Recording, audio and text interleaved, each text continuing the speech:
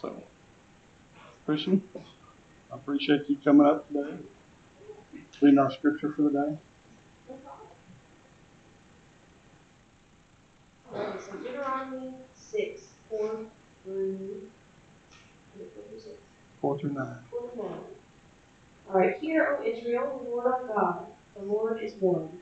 Love the Lord your God with all your heart, and with all your soul, and with all your strength. These commandments I give to you today are to be on your hearts. Impress them on your children, talk about them when you sit at home, and when you walk along the road, when you lie down, and when you get up. Tie them as symbols on your hands, and bind them on your foreheads. Write them on the door frames of your houses and on your gates. Thank you.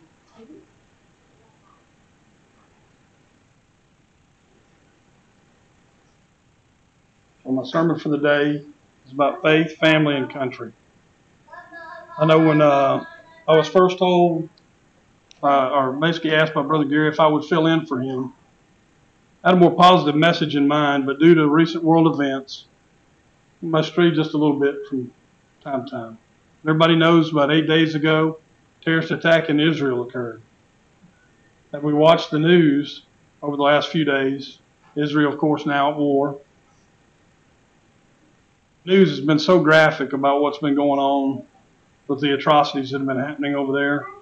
And we haven't seen this for years in a lot of cases, you know, the way people are being sacrificed and all that.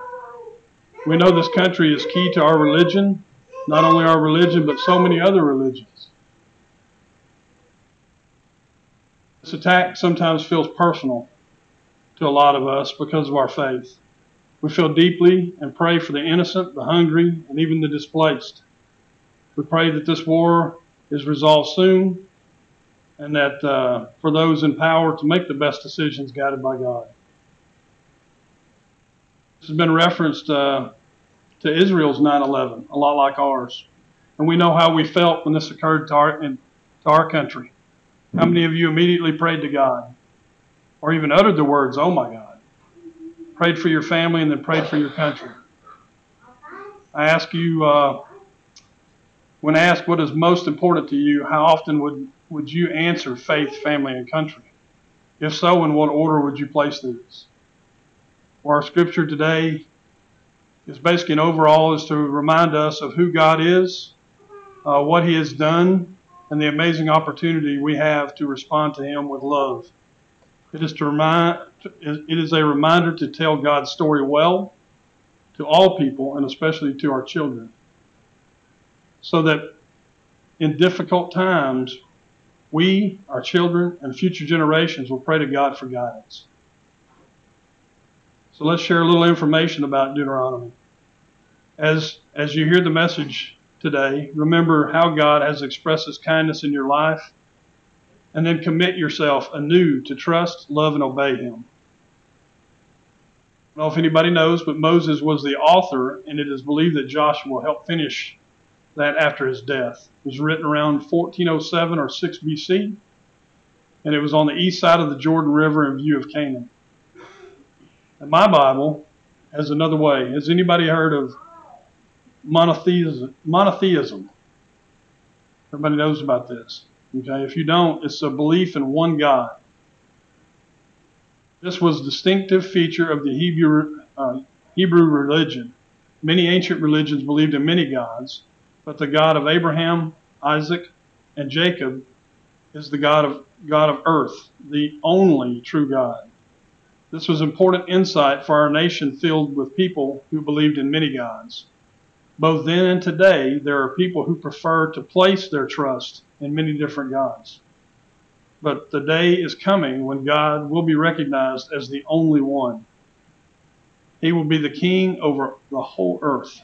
That's Zechariah 14:9. As far as our faith, in 1 Corinthians 8:6, yet for us there is but one God, the Father, from whom all things came and for whom we live, and there is but one Lord, Jesus Christ, through whom all things came and through whom we live. Our faith which is a personal commitment to God, is the most important relationship because it will help us guide us through all phases of life. Of course, back to our Deuteronomy, love the Lord your God with all your heart and with all your soul and with all your strength.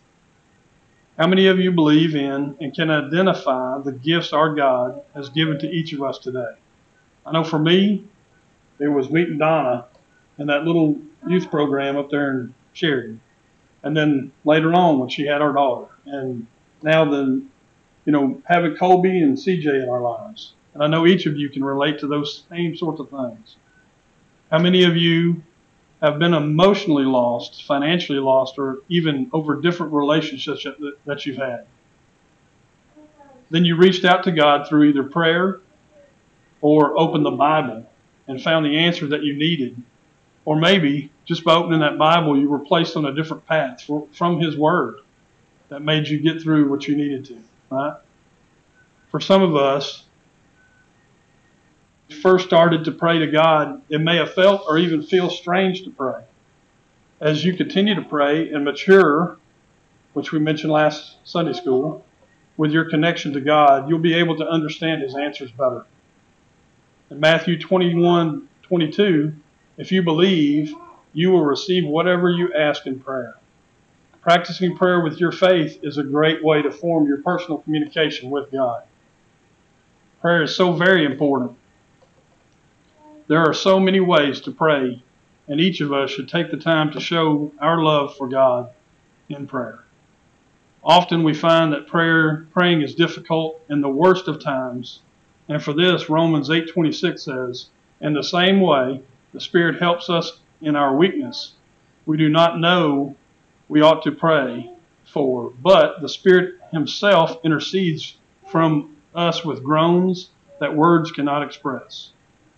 I have to ask, where do you pray? And I wrote down a few: church, work, when you're fishing, on the deer stand, maybe at the table, when you're driving or sporting events. I don't know how many of you find yourself praying just almost everywhere that you're at, right? I know I've seen beautiful scenery and said, man, that is amazing. And you pray that, man, it's a beautiful thing and thank you for it, right? I would like to ask how many of you are part of the prayer text group. For me, it certainly reminds us several times a day to pray to God for a variety of blessings and concerns. For those who need these prayers from each of us, I think this is just one way God has placed on our minds throughout our week. And it's a great use of technology. And I know I would love to see an EMP hit sometime, but I know that this could be good for us.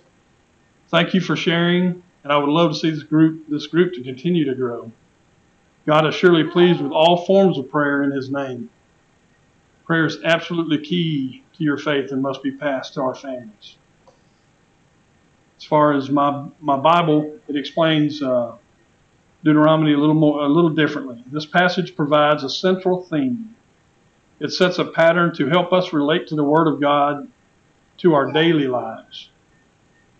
We are to love God, think constantly about His commandments, teach His commandments to our children, and live each day by the guidelines in His Word. God emphasized the importance of parents teaching the Bible to their children. The church and Christian schools cannot be used to escape from this responsibility.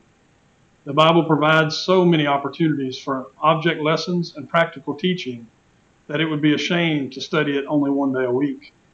Eternal truths are most effectively learned in the loving environment of a God-fearing home. I believe we can all agree family is one of the most important parts of our lives. And I reached out on my phone, which I just mentioned a negative about it, and I found at the University of Auburn EDU site the definition of family. The family is a foundational institution of society ordained by God. It is constituted by marriage and is composed of persons related to one another by marriage, blood, or adoption. And most of us in here have been adopted. And I'll kind of relate that a little bit in just a minute. The family is a fundamental institution of human society and from God. When we talk about family, we often think of immediate church families. But how often do you think of the associations or refer to them as family? Like work, I know I used to call my military family, or club families, sororities, fraternities. I know I'm a Mason. And if that God fixture wasn't part of that, then it wouldn't be one of my associations, right? I know each of you believers who have raised or are raising families in the church understand that God is certainly pleased with you being in the body of Christ or the church family. We know that our children grow up, they leave, and we pray that all of them find their personal connection with God and ensure their families choose the same path and find a supportive church. Thessalonians 5:16 through 18 says, "Be joyful always, pray continually, and give thanks in all circumstances, for this is God's will for you in Jesus Christ." The reason I brought that up is because of the personal. Personally, my immediate family, Don and I, met in the United Methodist Church group youth program up in Sheridan, Arkansas. We got married, and then a little while later we added Christian to it. And then into our travels, we've been adopted by a few churches over the years. Protestant when there were no Methodist churches available. And just out of curiosity, can any of you answer why there wasn't a Methodist church in North Pole, Alaska? Was it the mosquitoes in the summertime or the cold in the wintertime? Right? Nevertheless, Didn't make it that far. just didn't go there. Right? But so we have moved to different places where our original faith, our original religion wasn't available. But that doesn't mean that we weren't adopted, right? Now years later, I'm pleased to see my daughter and Colby, with their now 3 boys, in church. Each of our churches over the years, including the Church of Hampton, have adopted us to share God's word. We're thankful for that. Matthew 12:49 through 50, pointing to his disciples, he said, "Here are my mother and my brother and my brothers. For whoever does the will of my Father in heaven is my brother and sister and mother."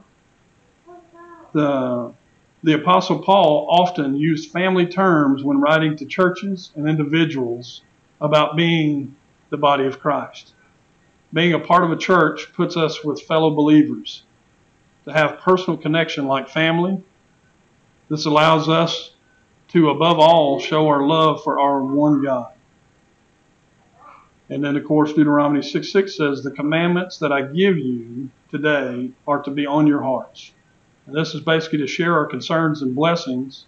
The concerns include members who are going through something that is stressful, sickness, or even death. This is when family and their support is there to support us with companionship, prayers, or whatever we can do to help. With the dark times, we can also rejoice in sharing our blessings, from the birth of a child, someone sick getting well, and even peace, which I'm hoping for soon. This body of Christ is to receive and share God's word and to teach our children. A place to tithe and support the church's family and share the word of God within our communities. The following is for the parents here today. And that's all of us, or will be all of us in the future. Impress them on your children. Talk about them when you sit at home, and when you walk along the road, when you lie down, and when you get up. That is all the time, right? It's all the time. The Bible basically kind of converts it a little bit here, or at least makes it more modern. The Hebrews were extremely successful at making religion an integral part of life. The reason for their success was that religious education is life-oriented and not information-oriented. And I can tell you, before doing this today, I have really been focused on information, right? Teaching CJ and trying to do that in more of an information-based. It is really kind of a unique way to look at life-oriented, right? They use the context of daily life to teach about God. The key to teaching your children to love God is stated simply and clearly in the verses. If you want your children to follow God, you must make God a part of your everyday experiences. You must teach your children diligently to see God in all aspects of life, not just in those that are church-related. For those of you who have raised your immediate family, you're not off the hook. You're not off the hook at all. There are those of us that need you to keep us in line with God's Word. For each of you to continue to share your knowledge in the Lord so that our church can continually get better. I reference our Sunday school class that I've learned from each of the people that have been involved in that. And if you have not been involved, please, you'll need to come in and listen. I mean, I think I've got a way about something, and then I hear somebody else speak about it, and go, that's definitely a better way to think about it. That being said, Proverbs 27:17, and I've had this throughout my life, as iron sharpens iron, so one man sharpens another. That is such a key thing when you're in this environment. My Bible says there is a mental sharpness that comes with being around good people. And meeting of minds can help people see their ideas with new clarity, refine them, and shape them into brilliant insights. This requires discussion partners who can challenge each other and stimulate thought. People who focus on the idea without involving egos in the discussion, and people who know how to attack the thought and not the thinker. Two friends who bring their ideas together can help others become sharper. And I truly believe that. As far as the parents here, we must seek the knowledge in those who will help teach your children the Word of God. Surround yourself and your children with the body of Christ. And I'm going to say this wrong. Anyway, this is one of those scripture verses.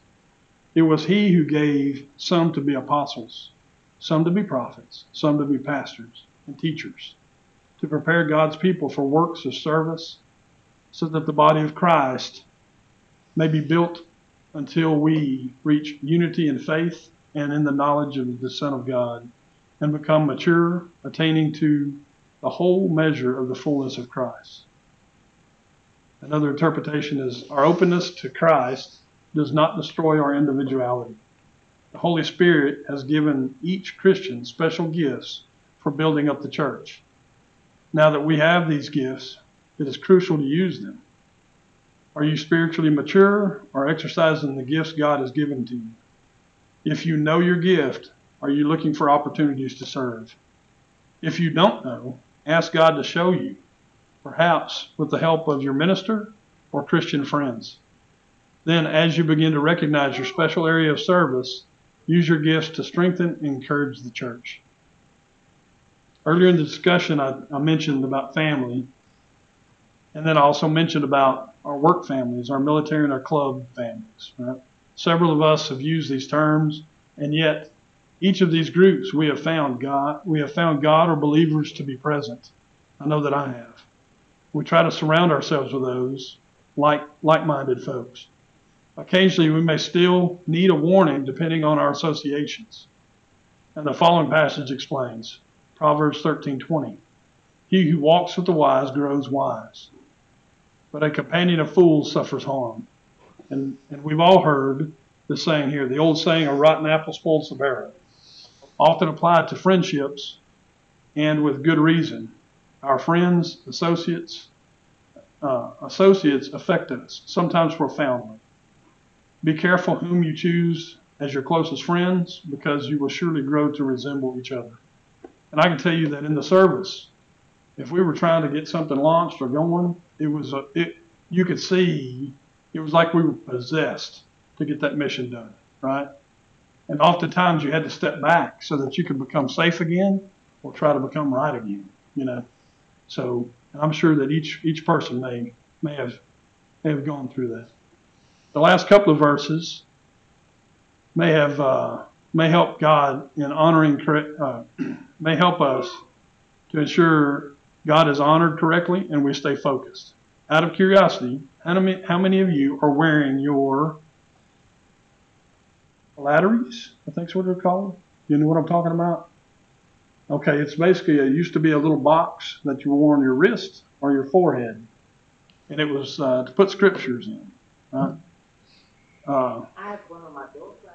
I still have it in office. Yeah? It has that person. Maybe Or maybe, if you don't have that little box on there, how many of you are wearing smartwatches today?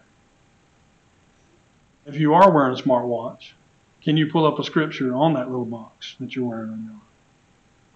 In addition to that, have you been able to read a text that asks you to pray? And I know Donna does. I don't have one myself, but she keeps me informed for sure. And this is part of that Deuteronomy where it says, tie them as symbols on your hands and bind them to your foreheads. This verse is the basis for wearing the little boxes, basically, that contain scripture that the ultra-Orthodox Jews tied to the back of their hands and also to their foreheads.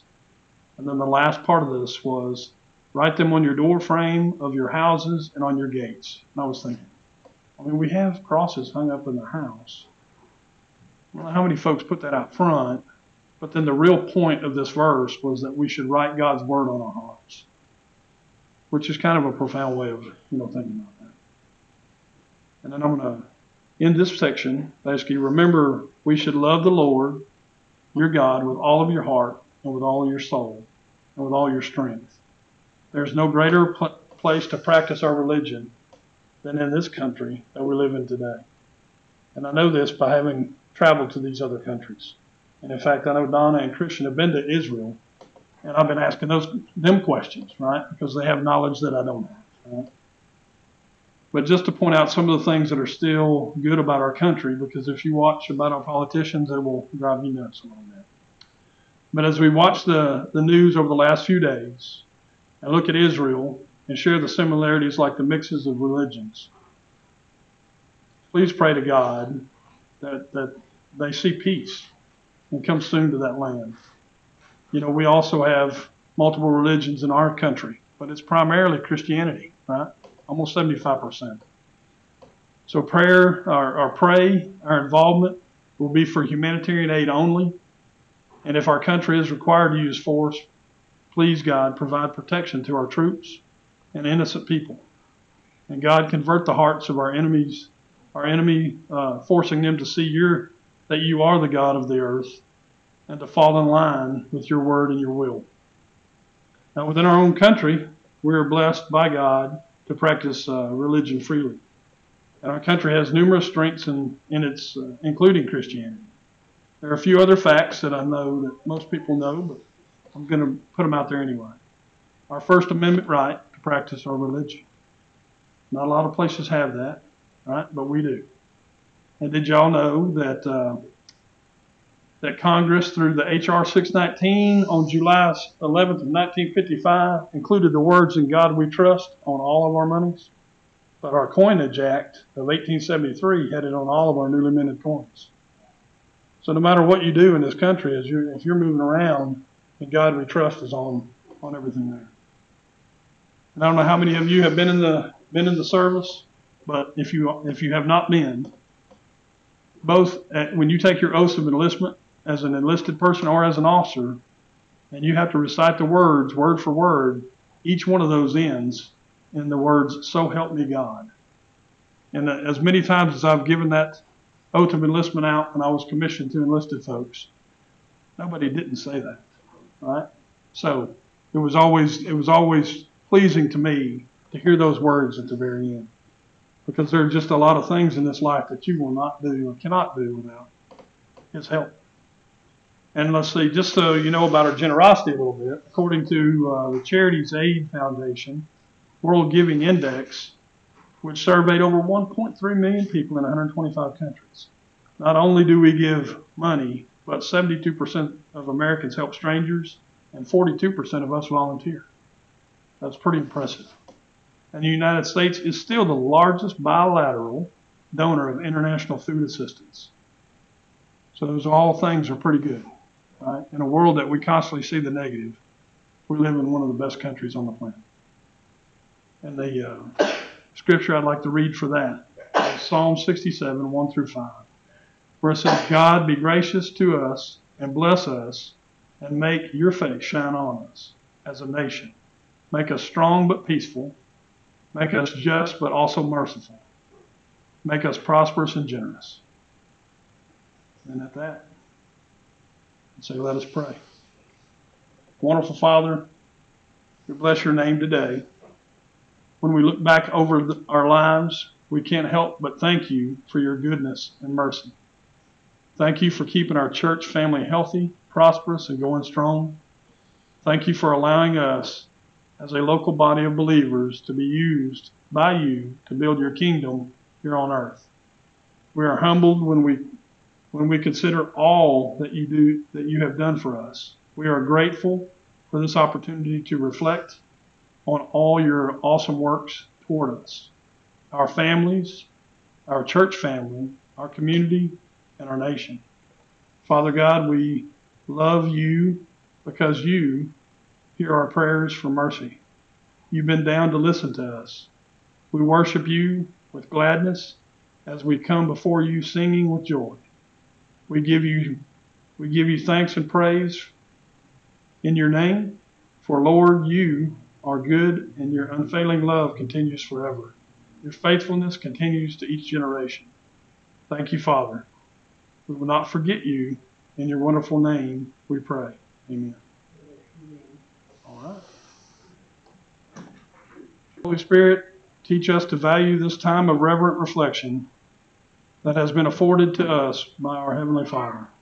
Bring back to our remembrance of all the trials he has brought us through, how he has protected and provided for us, and how he has graciously poured out his favor on us. Help us to stay focused on how blessed we are instead of complaining about what we do not have. For those of us who have lost the fire we had when we first received the Lord Jesus, our Savior, restore to us the joy of salvation. Help us to pass down to our children our testimonies of victory and triumph through the Father, so that his name and glory will be passed from generation to generation. Watch over us, guide us as we leave your house. In your name we pray. Amen.